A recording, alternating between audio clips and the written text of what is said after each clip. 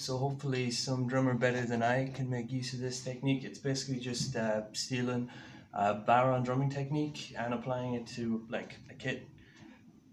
So bodhrán drummers, that's an Irish drum, and the technique is a little bit great because they can get more hits by making use of a kind of a pendulum, and you hit the drum at the lowest point with both sides. So I suppose the only place I've found to apply this in a useful way is on the hi-hat and maybe on this terrible ride that I have. So yeah, so this is just the idea, is that you can go faster with one hand and it frees up your other hand. So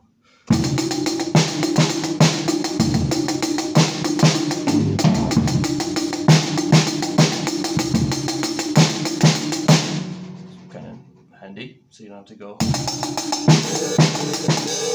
And you can kind of time your synchronicity between hi-hat and snare a little bit easier, and you can kind of loosen up your snare hands to kind of syncopate. It's kind of handy.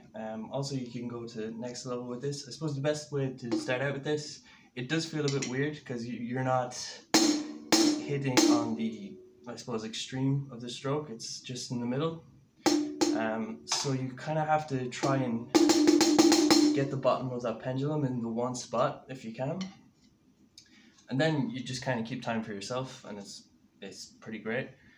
The next level up on that is to kind of, pardon me, that's my terrible ride slash crash.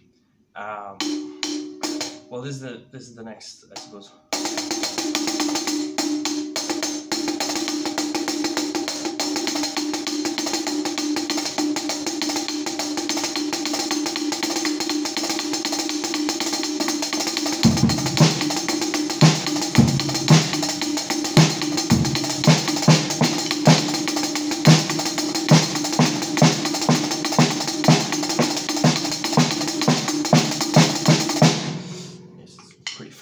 Pretty fun, not as hard to learn as you think it is.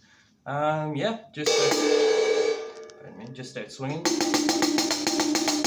just kind of go a bit weirder with your wrist as you swing. That's my phone just fall on the ground. The sticky tape might hold out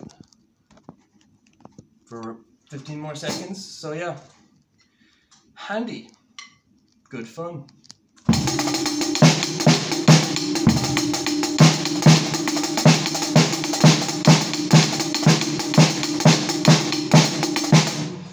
I'm sure people that have like sample pads and stuff can do some pretty good like trap and like crazy hi-hat and snare stuff with that, especially people that have like good left hands that can play like more than one note in succession. Yeah, I've tried to mix it up on the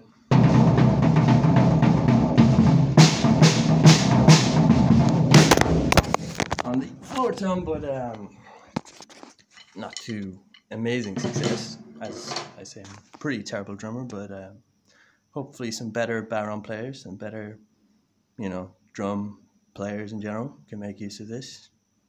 Pretty interesting. You can go faster with your right hand, and it reverts to triplets every time. That's like, I suppose it's 3 hits.